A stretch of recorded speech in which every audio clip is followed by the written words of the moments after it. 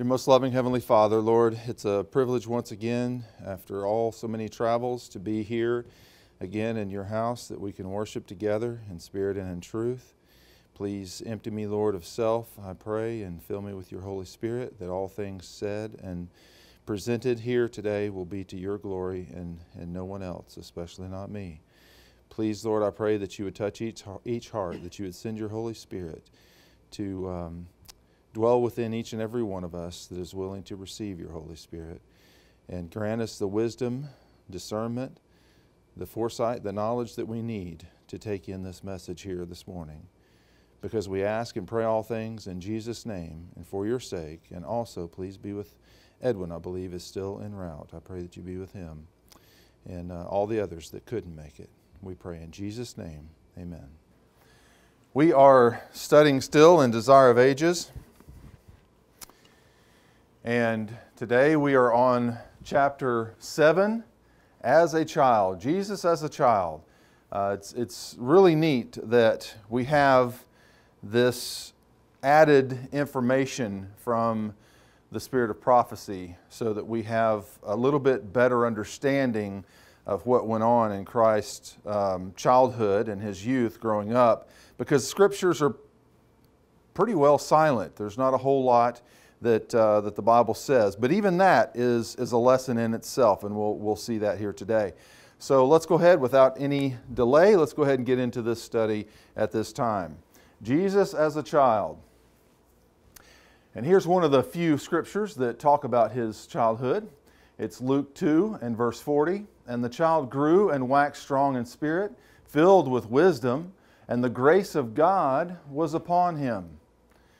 The childhood and youth of Jesus were spent in a little mountain village. There was no place on earth that would not have been honored by his presence. You know, the whole earth should have been rallying to have him there in their presence, but instead he ends up in this small little mountain village. The palaces of kings would have been privileged in receiving him as a guest, but he passed by the homes of wealth, the courts of royalty, and the renowned seats of learning to make his home in obscure and despised Nazareth. Nazareth was a really, it was full of wickedness, really. It was a wicked town, and did not have the respect at all of the leadership of Christ's day. It was full of a lot of temptations and things of that nature. So again, we'll get into it more as we go along. This is Desire of Ages, page 68, first chapter. Wonderful in its significance is the brief record of his early life. The child grew and waxed strong in spirit, filled with wisdom, and the grace of God was upon him. In the sunlight of his father's countenance, Jesus increased in wisdom and stature and in favor with God and man. Luke 2:52. His mind was active and penetrating with a thoughtfulness and wisdom beyond his years.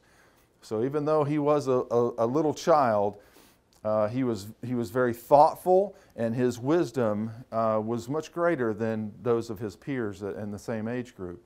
Yet his character was beautiful in its symmetry. The powers of mind and body developed gradually in keeping with the laws of childhood. The laws of childhood. What kind of laws do you think that's referring to? The laws of childhood.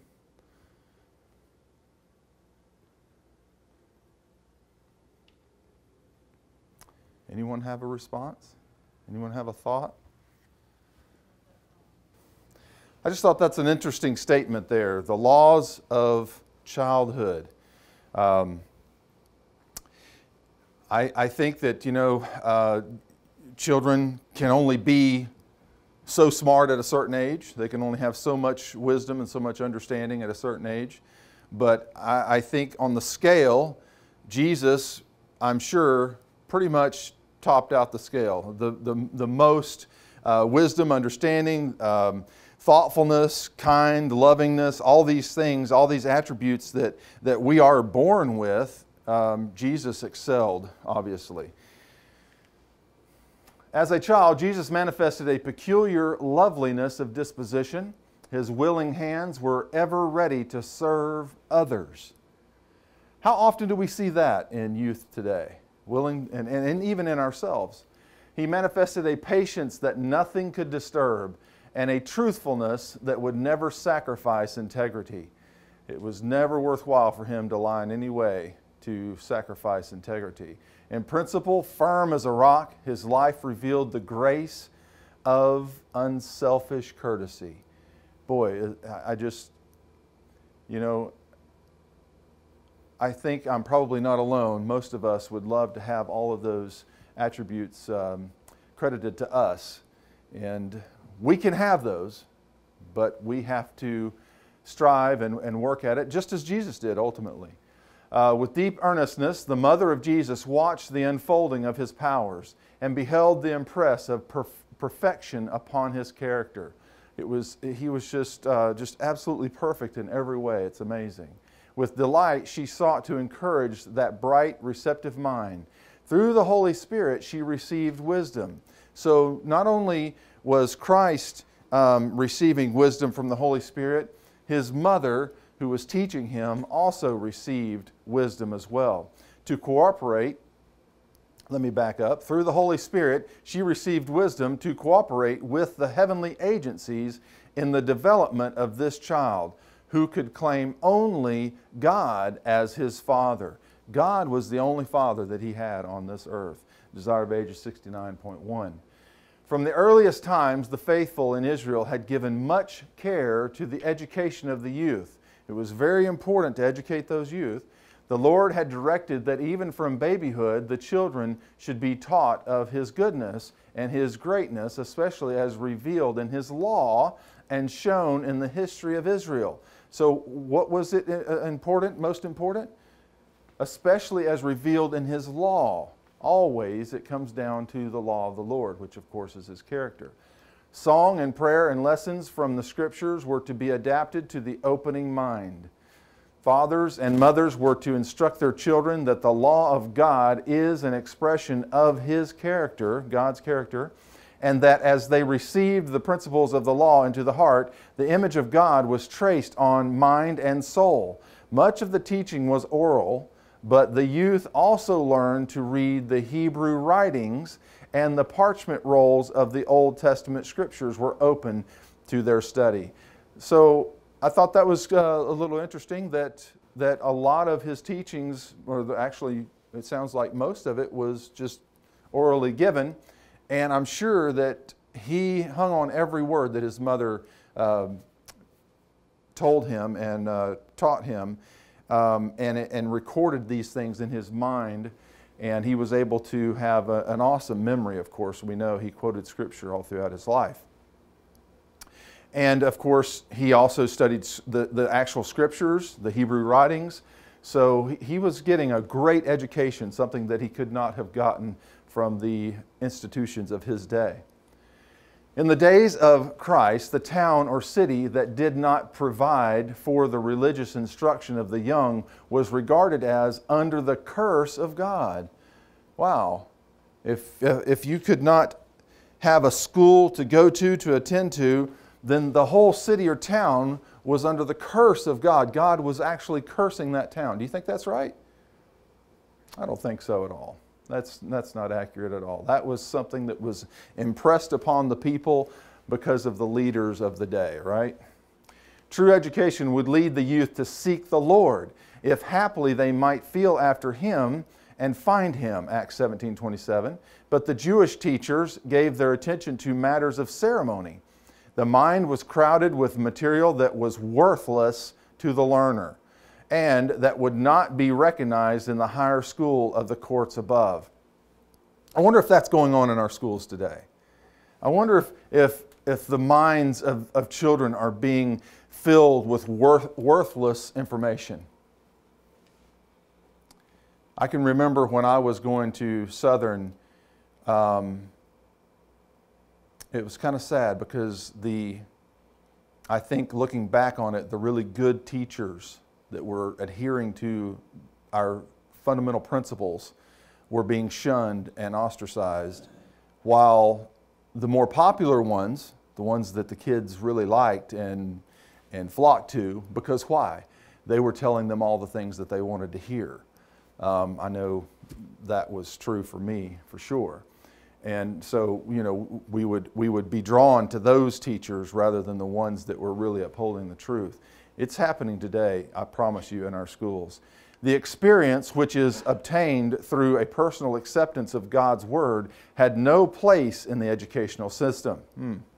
Absorbed in the round of externals, the students found no quiet hours to spend with God. We need to have that time to be set apart, that we can go out and experience being in nature and really getting a good connection with our Lord and Savior. They did not hear His voice speaking to the heart. In their search after knowledge, they turned away from the source of wisdom. So rather than being drawn to God, who is truly the best teacher that could ever exist, they're drawn away from God and taught by these other supposedly great teachers of the day. The great essentials of the service of God were neglected. The principles of the law were obscured. That which was regarded as superior education was the greatest hindrance to real development. Under the training of the rabbis, the powers of the youth were repressed. Their minds became cramped and narrow. What a sad state of affairs. That you would go, I mean, even parents, the parents would send their children to the schools of the day, the rabbinical institutions of the day, thinking that their children were going to get a higher education, but actually what they're being what's actually being taught them is cramping and narrowing their minds. How sad. Would you like that? Would you like to pay for an education, to pay top dollar for an education like that? Do you see the parallels between what was happening there and what is happening today?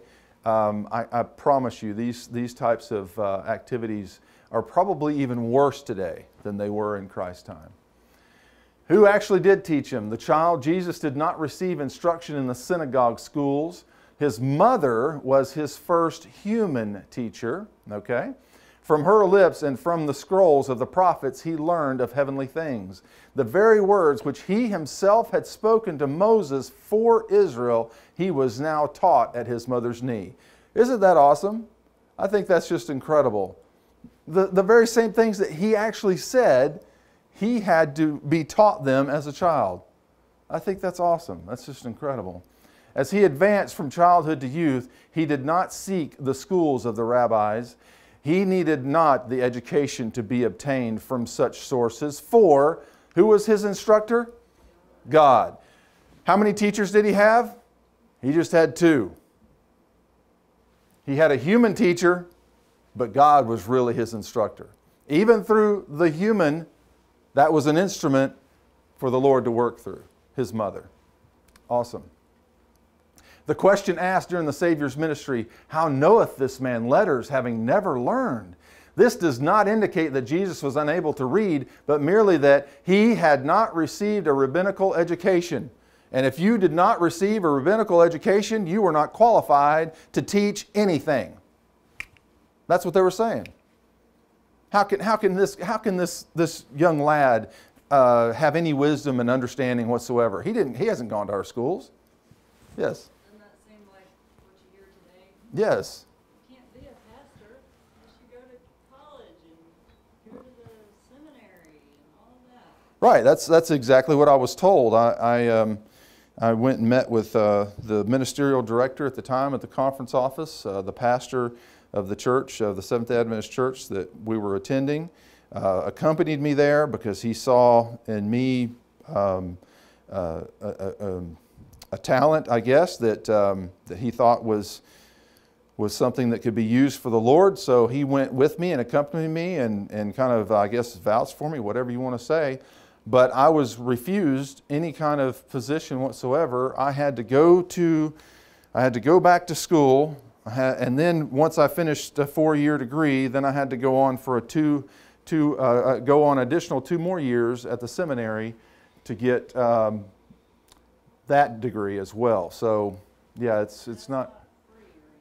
No, it's very, very, very, very expensive, and And we know what they get taught there. It's mandatory for spiritual formation to be taught all the children, the students. Since he gained knowledge, as we may do, his intimate acquaintance with the Scriptures shows how diligently his early years were given to the study of God's Word, how important it is for us to be studying God's Word, even as children. You know, so often we think of, you know, well, the kids, you know, they just need to play with felts, and I'm not saying, not belittling these things necessarily, but, you know, sometimes I think we underestimate how much children can learn and how quickly they can pick up on it if they're instructed and taught in the right way. I've seen it. I've seen many kids that were very sharp in Scripture at a very young age. And spread out before him was the great library of God's created works. So not only the Word of God, but also in creation. He who had made all things, who is he that made all things? Jesus, right? Studied the lessons which his own hand had written in earth and sea and sky.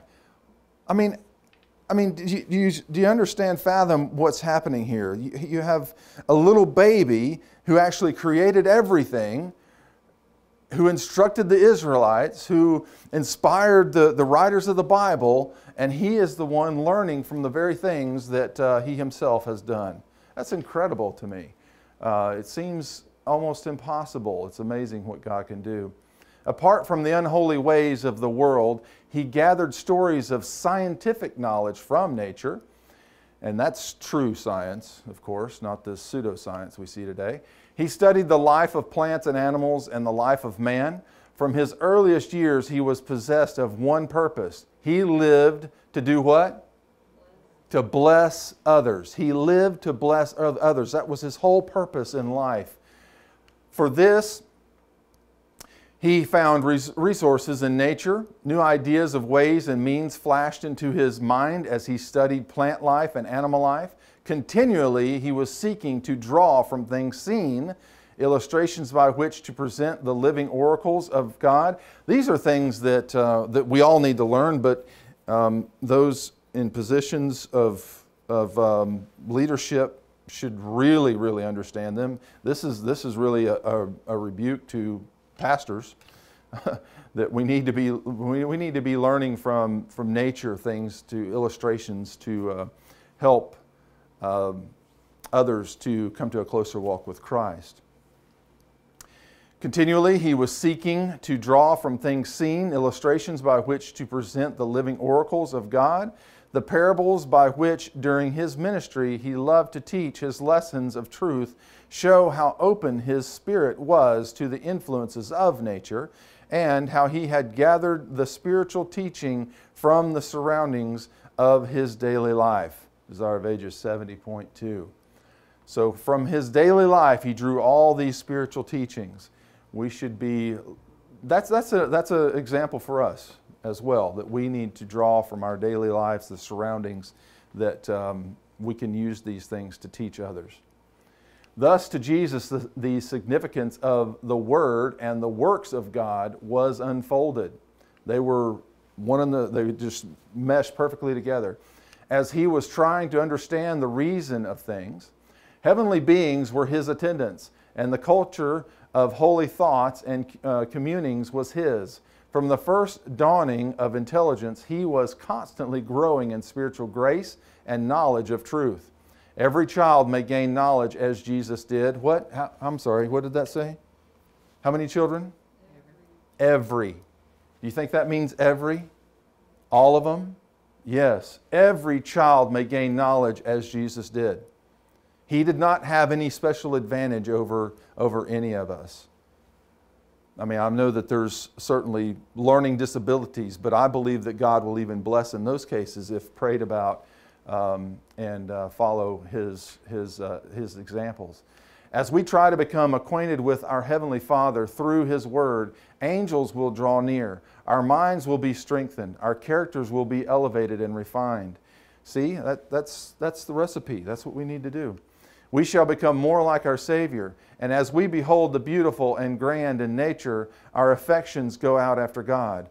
While the spirit is awed, the soul is invigorated by coming in contact with the infinite through His works. Communication with God through prayer develops the mental and moral faculties, and the spiritual powers strengthen as we cultivate thoughts upon spiritual things. I don't know how we can think that we're going to have a close connection with God if we're not praying and using our mental and moral faculties in that capacity. The life of Jesus was a life in harmony with God. While He was a child, He thought and spoke as a child, but no trace of sin marred the image of God within Him. So you see, that's the laws of childhood right there, is when He was a child, He still thought as a child, but He still had no sin, no trace of sin in Him. Yet He was not exempt from temptation. The inhabitants of Nazareth were proverbial for their wickedness. You see, Nazareth was a very wicked city, little town. The low estimate in which they were generally held is shown by Nathanael's question, "Can there any good thing come out of Nazareth?" John 1:4-6. Jesus was placed where His character would be tested. So He wasn't placed in a position where He had some advantage and would not be tested as we would possibly be tested. He was put into the worst circumstances, the worst surroundings, and yet He came out and came through that experience with a perfect character. Jesus was placed where His character would be tested. It was necessary for Him to be constantly on guard in order to preserve His purity. He was subject to all the conflicts which we have to meet, that He might be an example to us in childhood, youth, and manhood. Otherwise, how could He be a true example to us, right? If He wasn't tested as we get tested, He couldn't be the true example that He was. Satan was unwearied in his efforts to overcome the child of Nazareth. Again, I think it's kind of interesting that Satan thought that he would be able to overcome him. But nonetheless, that didn't discourage him 1 ounce, 1 bit. He still did everything he could to destroy Christ. From His earliest years, Jesus was guarded by heavenly angels, yet His life was one long struggle against the powers of darkness. That there should be upon the earth one life free from the defilement of evil was an offense and a perplexity to the prince of darkness. He left no means untried to ensnare Jesus. No child of humanity will ever be called to live a holy life amid so fierce a conflict with temptation as was our Savior. We have no excuse. No one has had the temptation placed upon him or her like Christ did. No one. The parents of Jesus were poor and depended upon their daily toil. He was familiar with poverty, self-denial, and privation. This experience was a safeguard to him. In his industrious life, there were no idle moments to invite temptation. No aimless hours opened the way for corrupting associations. So far as possible, he closed the door to the tempter. Neither gain nor pleasure, applause nor censure could induce him to consent to a wrong act. He was wise to discern evil and strong to resist it. We need that strength. We need that wisdom. We need to be praying for that. And we need to be keeping ourselves busy in the work of the Lord or in some other honorable, noble, industrial position of some type that keeps us from getting tempted, because idle hands, what they say is the devil's workshop, right? We have no excuse. Christ was the only sinless one who ever dwelt on earth, yet for nearly 30 years He lived among the wicked inhabitants of Nazareth. This fact is a rebuke to those who think themselves dependent upon place, fortune, or prosperity in order to live a blameless life. Temptation, poverty, adversity is the very discipline needed to develop purity and firmness. So we need to come into a wealthy home and have everything that our heart desires. Is that what we really need? No, we need just the opposite, don't we? That's what we really need. Exactly what Christ had is what, in bringing up in His childhood, is exactly what we need. We need to have that that type of life on this earth in order to prepare us properly for the new world to come, right? The new life to come in heaven. Jesus lived in a peasant's home and faithfully and cheerfully acted his part in bearing the burdens of the household. How often do we see that today? How often are we cheerful about doing our hard, laborious work? We need to learn from Christ. He is our example. We need to pay attention here.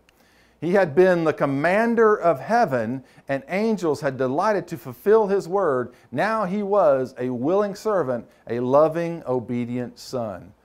He was the commander of heaven. But now, he's a lowly child having to be bossed around and told what to do. Well, I'm sure Joseph was a good man, but still, he was bossed around, right? He learned a trade and with his own hands worked in the carpenter's shop with Joseph. In the simple garb of a common laborer, he walked the streets of the little town, going to and returning from his humble work. He did not employ his divine power to lessen his burdens or to lighten his toil. Some may say, well, he was the Son of God. He was 100% divine and 100% human, so he could just easily, exercise his divinely powers or divine powers and be able to do the work without it even bothering him in any way. But here we see clearly that he did not use his divine power to better himself. He never did. He only used it to better others. As Jesus worked in childhood and youth, mind and body were developed.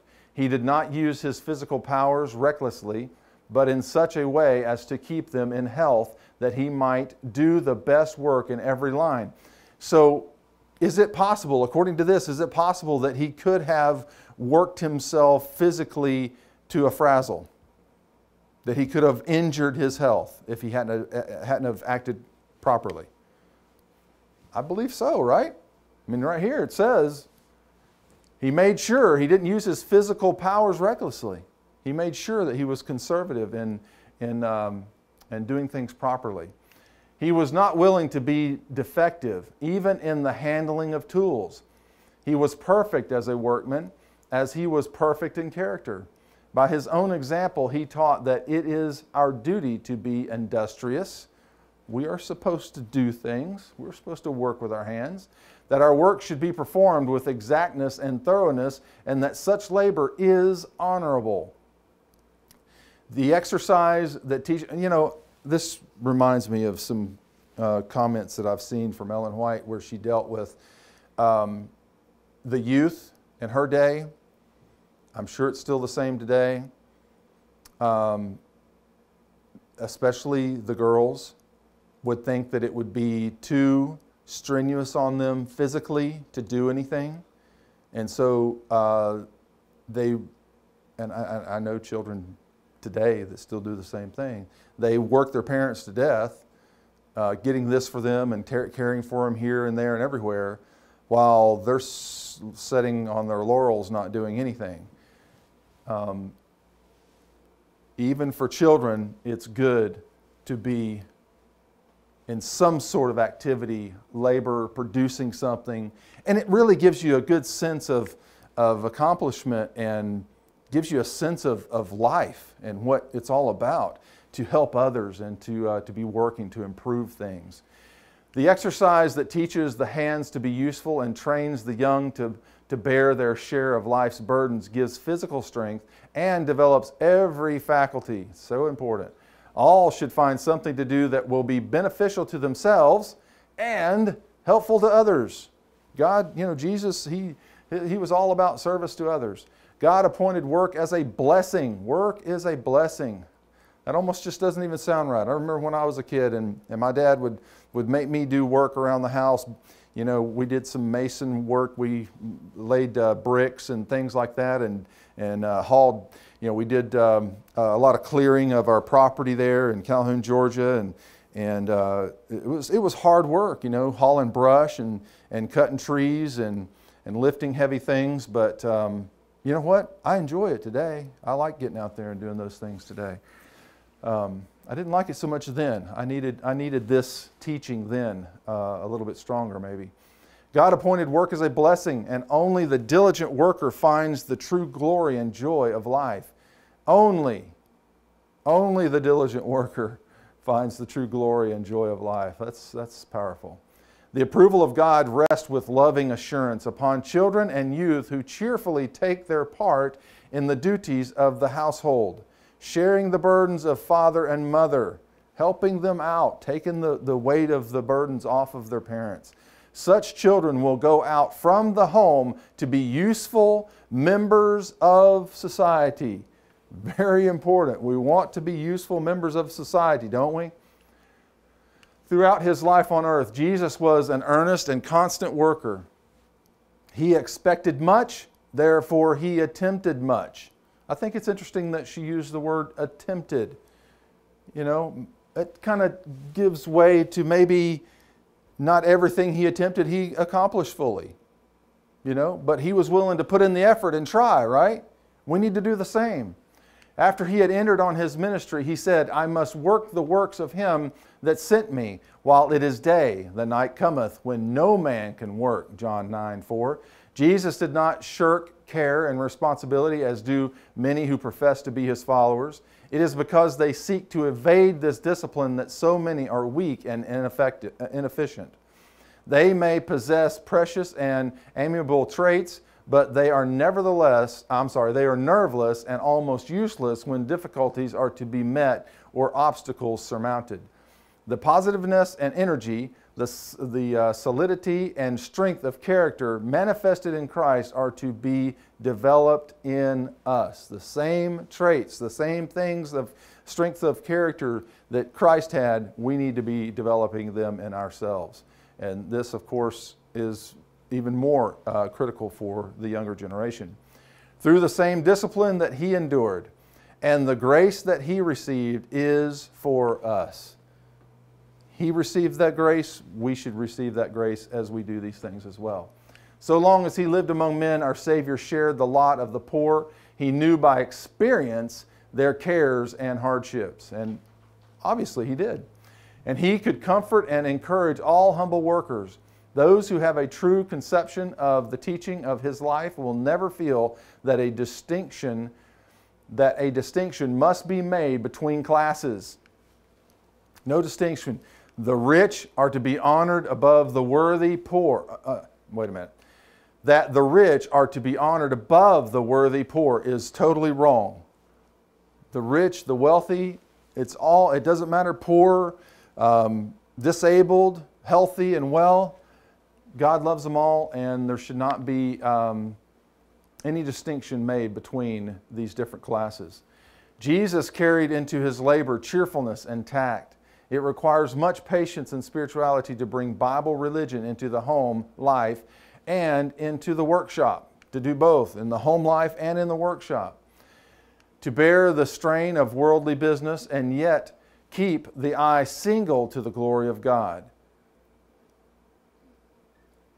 It requires much patience and spirituality. Much patience and spirituality. It's something that we need to strive towards each and every day. Bible religion into the home life and into the workshop, the worldly business, and still be able to keep our eye single to the glory of God. Those of us that are in the workforce out there, you know it's a struggle, isn't it? It's a struggle. This is where Christ was a helper. He was never so full of worldly care as to have no time or thought for heavenly things. He always kept his mind on heavenly things. Often he expressed the gladness of his heart by singing psalms and heavenly songs. Often the dwellers in Nazareth heard his voice raised in praise and thanksgiving to God. I think that's wonderful. What a testament. What an awesome example Christ is in this. We need to have a song in our heart, a heavenly song. He held communion with heaven in song, and as his companions complained of weariness from labor, they were cheered by the sweet melody from his lips. His praise seemed to banish the evil angels, and like incense fill the place with fragrance. The minds of his hearers were carried away from their earthly exile to the heavenly home. Isn't that beautiful? I think that's wonderful. How powerful it is to just have a joyful heart and to have a song, to be singing as we go throughout our day. We need to learn from that. I do, personally. I know I do. Jesus was the fountain of healing mercy for the world, and through all those secluded years at Nazareth, his life flowed out in currents of sympathy and tenderness. The aged, the sorrowing, and the sin burdened, the children at play in their innocent joy, the little creatures of the groves, the patient beast of burden, all were happier for his presence.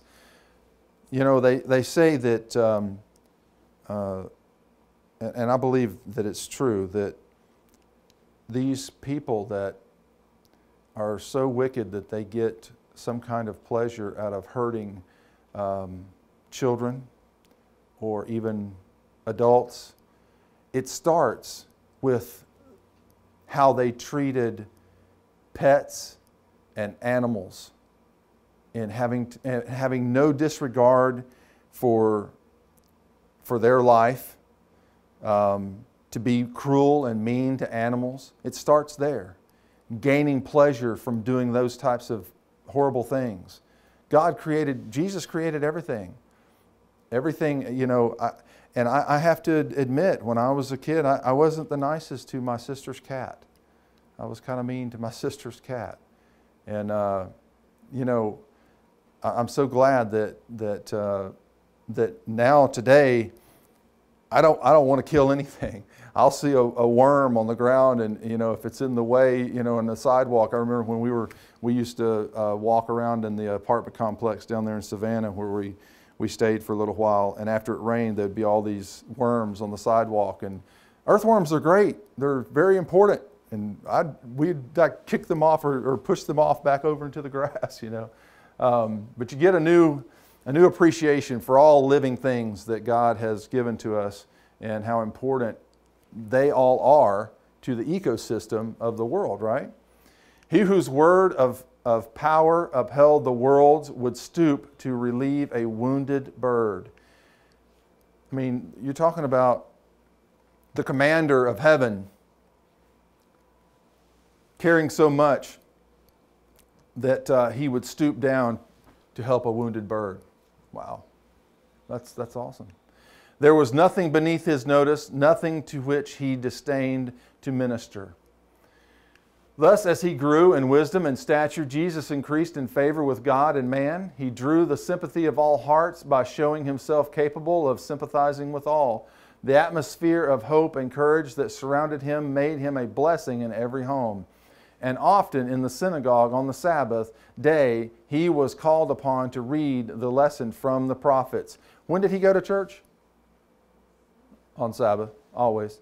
And the hearts of the hearers thrilled as a new light shone out from the familiar words of the sacred text.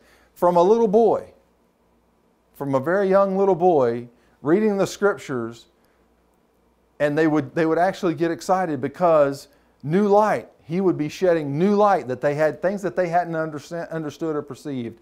He was able to reveal it. And we can do that as well. Yet Jesus shunned display.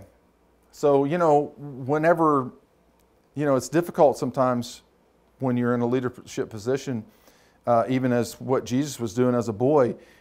Sometimes, you see folks praising their children so much that they get what? They get haughty, right? They get puffed up. But Jesus didn't do that. During all the years of his stay in Nazareth, he made no exhibition of his miraculous power. He sought no high position and assumed no titles. His quiet and simple life, and even the silence of the scriptures concerning his early years, teach an important lesson. That's powerful. Pay attention. The more quiet and simple the life of the child, the more free from artificial excitement, and the more in harmony with nature, the more favorable is it to physical and mental vigor and to what? What kind of strength? Spiritual strength. Very important. He didn't care anything about any kind of position or titles of any type. Jesus is our example. there are many who dwell with interest upon the period of his public ministry, while they pass unnoticed the teaching of his early years. And like I said before, there's not a whole lot in Scripture. There's not a whole lot of teaching in Scripture about his early years. But like we just saw here, the silence of the Scriptures concerning his early years teach us an important lesson. There wasn't a whole lot of excitement and pomp and display, right? It was simple but good and pure and noble and spiritual. It was excellent lessons there. But it is in his home life that he is the pattern for all children and youth. The Savior condescended to poverty that he might teach how closely we in a humble lot may walk with God when we're humble. He lived to please, honor, and glorify his Father in the common things of life. His work began in consecrating the lowly trade of the craftsmen who toil for their daily bread. So is there anything wrong with working with your hands in carpentry work and things of that nature? Gardening maybe? Farming? No. It's very good. He was doing God's service just as much when laboring at the carpenter's bench as when working miracles for the multitude. Wow. He was doing just as much in God's service, either or. That's a great lesson for us. I mean, working miracles for the multitude. I mean, he went through towns and healed the whole town of any ailments, any diseases that they had. That seems very high on the important list, right? It does to me. But here it says that he was doing just as much in God's service when he was working with his father, with his, I guess you could call him his stepfather, in the carpenter's shop there. Amazing. And every youth who follows Christ's example of faithfulness and obedience in his lowly home may claim those words spoken of him by the Father through the Holy Spirit. Behold, my servant, whom I uphold, mine elect, in whom my soul delighteth. So every youth, every one that will follow Christ's example, this applies to them. Do you catch that? You catch that?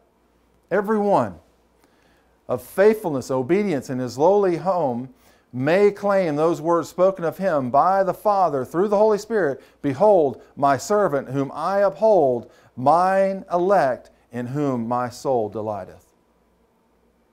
Every one of us can have that accredited to us if we will just follow Christ's example. I pray that we do that in our daily walks and in all that we do during the week. And I pray that we do a little even more on the Sabbath day. Amen? God's holy day, we want to keep it holy and do the things that he wants us to do, especially on that day, but also in our workaday life. We want to be an example to others there as well. All right, that is the end of this chapter, and I think it was a great blessing. These chapters here are exciting. They, to me, they give us more insight into Christ's childhood, and the next one is going to be very powerful as well. And so I hope that that you will be back for that. All right, let's close with prayer at this time. Dear loving Heavenly Father, Lord, we thank you for the lessons taught here. We thank you so much for the guidance that we have from your dear Son, Jesus Christ, and how he lived his life and how we should be living ours. Lord, help us. Help us to pray, stay in a spirit of prayer, looking to heavenly things and not getting consumed by the temptations of the world, as Jesus did such a wonderful job of giving us a great example there. Please help us to be more and more like him. Lead and guide us, I pray. Help us to forsake the world and to just fall in love with our Savior, Jesus Christ, each and every day. And We pray and ask all things in His name, Jesus Christ. Amen. Fear thou not, for I am with thee. Be not dismayed, for I am thy God. I will strengthen thee, yea, I will help thee, yea, I will uphold thee with the right hand of my righteousness. Isaiah 41:10.